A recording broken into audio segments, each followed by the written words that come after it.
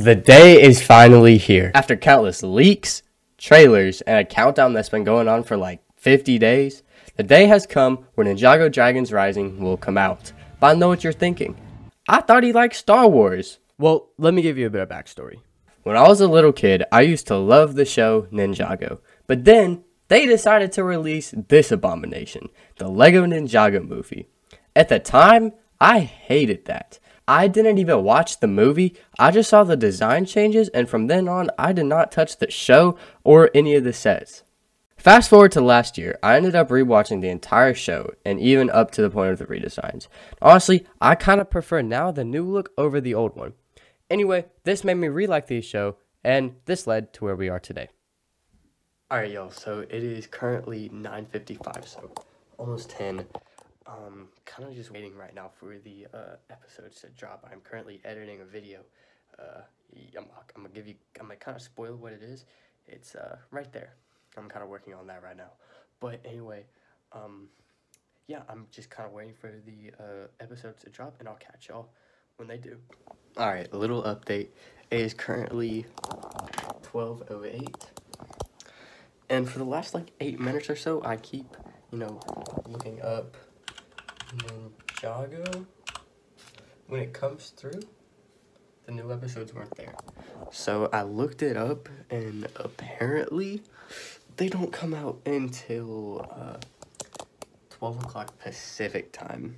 So that's 2 o'clock my time. And I'm not trying to stay awake till then. But so what I think I'm going to do,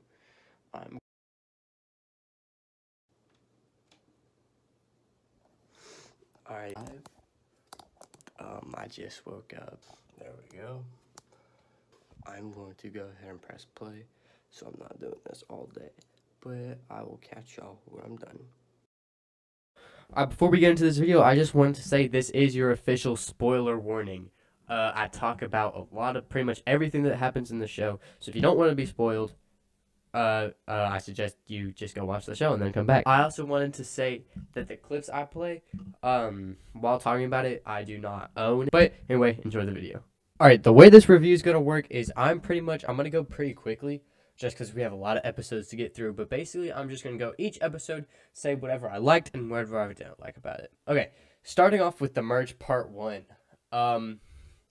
This is honestly one of my favorite starts to a season. It starts off very strong.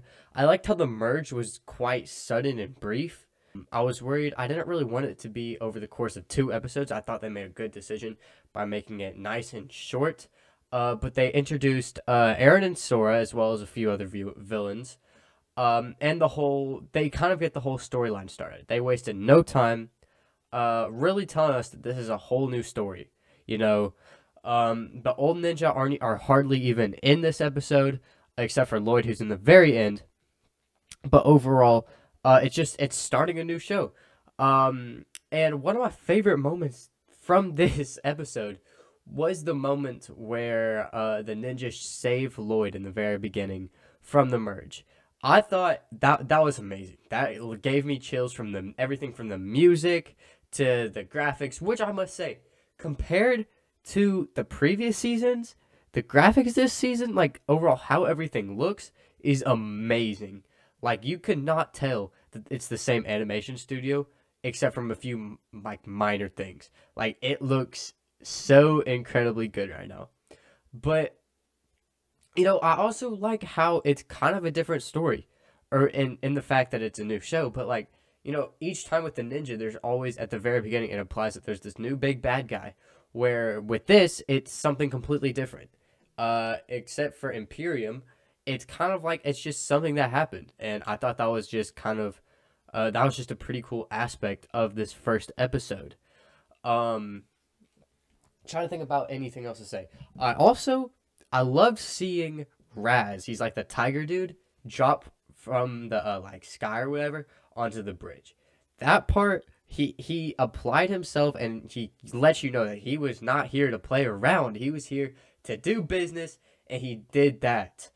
What else? Well, I think that's just about. Oh, another thing.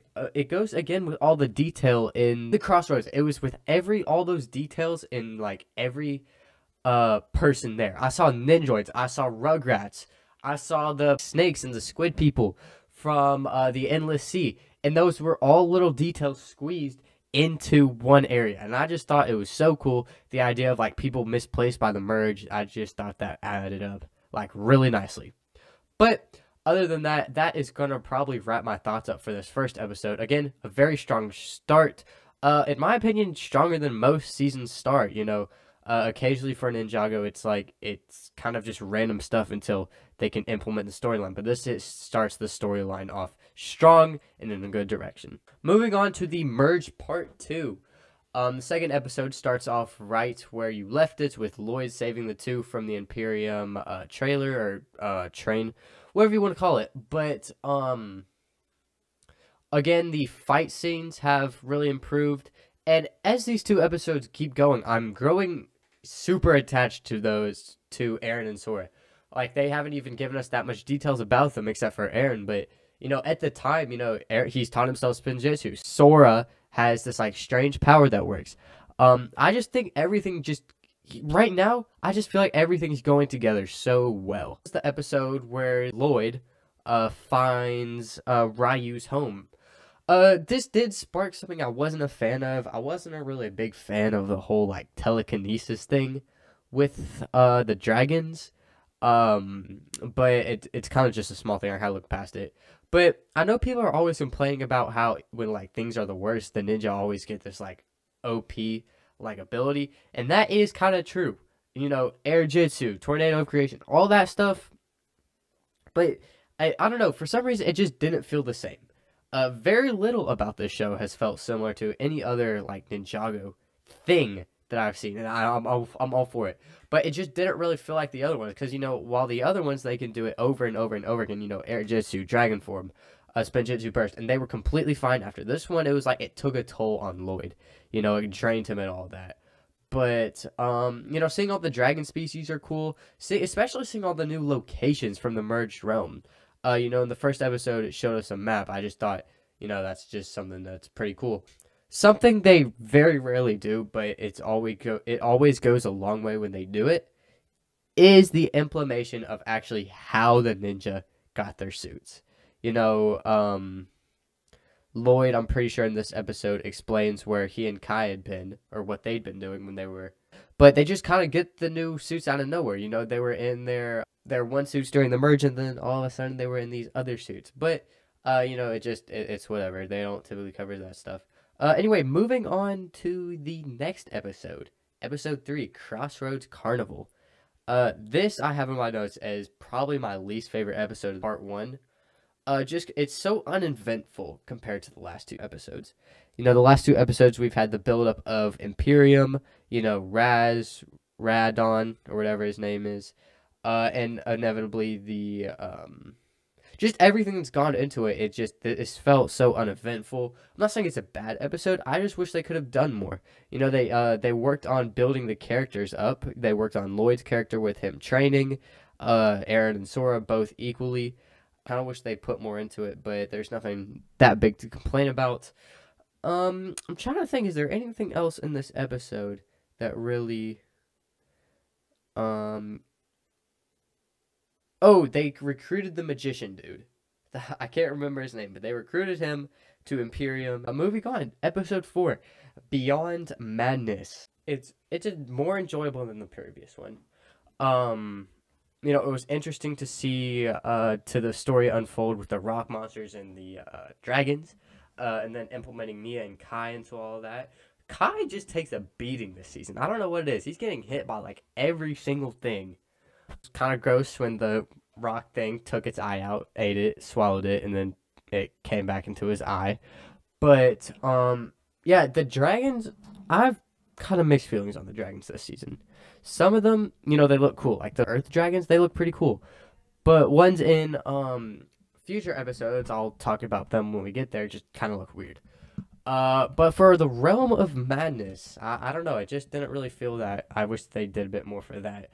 But overall, this is still a very solid episode. No, building up more of that characterization for Sora and Eren. It just works. It just works well. Um, I'm also happy to see Kai playing a more. I'd say that's pretty much everything to talk about beyond Madness. Don't really know why the dragons were eating their Rock's life support. You know, this season lies heavy on the mystery elements. But yeah, that's going to wrap up episode 4. Moving on to episode 5. Riders of Destiny is possibly one of my favorite episodes this season. You know, it doesn't really have much to do with the overall story. But, you know, it was nice to be, like, back at one of the older, like, POIs, especially because Season 6 was one of my, like, favorite seasons. Being back in the Cloud Kingdom was just pretty cool. I will say, though, I'm not a fan of how the Cloud Kingdom looks now. I much prefer how it used to look. But them trying to figure out information about the merge, the whole, like, monks thing where they, like, write destiny, that's always fun to watch it unfold. The big purple monsters, you know, they're giant monsters, not much else to say. My highlight for me, probably this episode, is the Master of Wind. I feel like it's kind of adding up to another element I'll talk about, but in case you didn't know, Master of Wind is in this episode, a new one, it's a monk, and they were able to, she helped stop them, and then was originally nervous that her people would banish her, but then was honored, and then Lloyd said something along the line of, I knew the old one, and I like you a lot more. That just has a special place in my heart, because, you know, Season 6 was one of my favorite seasons. But at the very end, when Nia stays at the Cloud Kingdom, and the other ninja go off to continue their journeys, and the merge quakes are getting worse and all that, it's just an extremely solid episode. You know, now I think it's fair to start talking about the characters, because Eren has come a long way. You know, you've learned a lot about him. Sora, not so much. Ryu, know very little about it. All you know is he's cute. But moving on to episode 6, Return to Imperium. This is where Sora's character starts to shine. You know, at the beginning of this season, it was mainly on Eren. Now it's going to be mostly on Sora for the next few episodes. I liked seeing all the flashbacks. You know, the Imperial Hound was devious. How Sora made it and all of that, and how she had such an advanced, like, backstory with Imperium. Like, I knew she had some sort of history with it. I kind of wish we got to see more of Raz. You know, he was just, it's such a unique villain that he is, and to see as little as we do, I just wish we could see more. I'm hoping we'll see more in part 2. But Raydon or whatever, the dude who people originally thought was a Chronix, he's one of my favorite villains. He's funny. I enjoyed seeing all the flashbacks. You know, it's always good to get more insight to, and it just builds her character so much more. But other than that, that's pretty much all that's happened. Episode 7, Mindless Beasts. The Crime Fighters Club was kind of cool. When it was cool to see Sora with the Sora dragon. You know, the Sora apparently means an ancient Imperium orphan. So that was pretty cool. Kind of interesting to see, because Sora originally went from a character who wanted nothing more but then to work with this scientist to absolutely hating her and hating everything that she does. But the highlight for me this episode was Lloyd and the other Master of Fire. I don't exactly remember her name, but it was another Master of Fire, and substantially their elements look a bit more powerful than Kai's. I'm excited to see where that takes us in the future, but, you know, this is the episode I'm really talking about. Like the dragons are cool and all, but they just, I don't know, something about them just looks weird. This is also the episode where we saw Sora actually use her powers without Ryu. Ryu before would charge them up, but she was actually able to use them for a little while without him. They were extremely weak, and it led her to still being captured, but, you know, it was still cool to see it.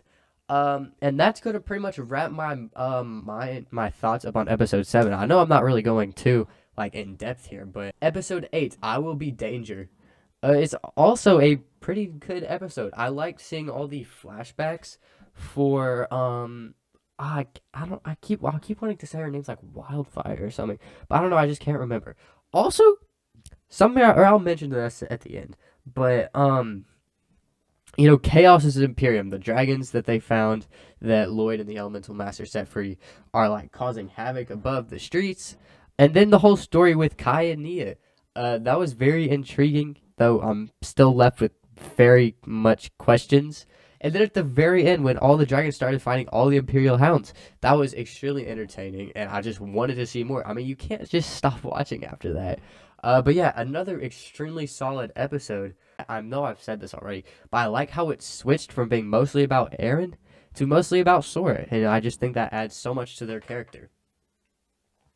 The calm inside. This is also one of my favorite episodes this season. It starts with the Lloyd's little flashback of him being young and all of that. I kind of wish they did a bit more for that flashback.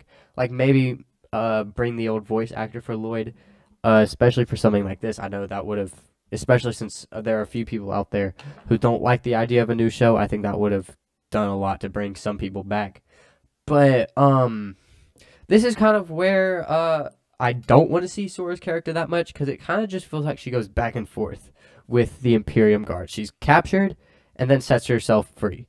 Captured, then set herself free. It feels like that goes back and forth for about 4 times. And I'm not saying it's bad, but a moment I saw that really got me thinking is the moment when Lloyd's kind of just standing in the middle of the battlefield, unaware of what to do.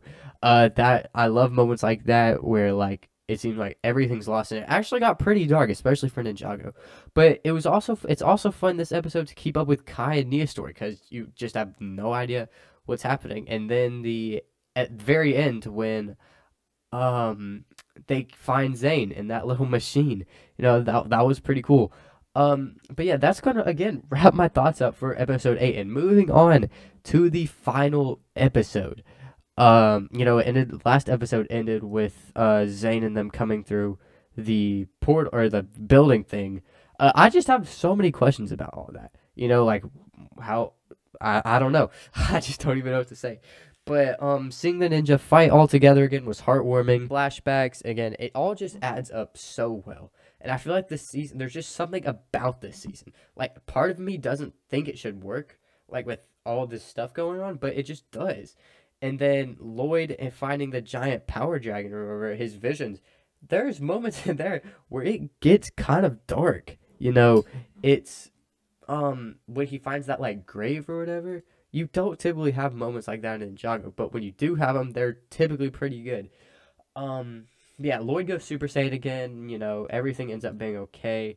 I don't really like how I didn't want to see Eren and Sora lose. They were fighting Roz. I just don't think they should have been able to defeat him. Or I guess they didn't necessarily defeat him, but they embarrassed him, right? Like I thought he was going to be this new bad guy, but though he kind of got scolded by 2 little kids.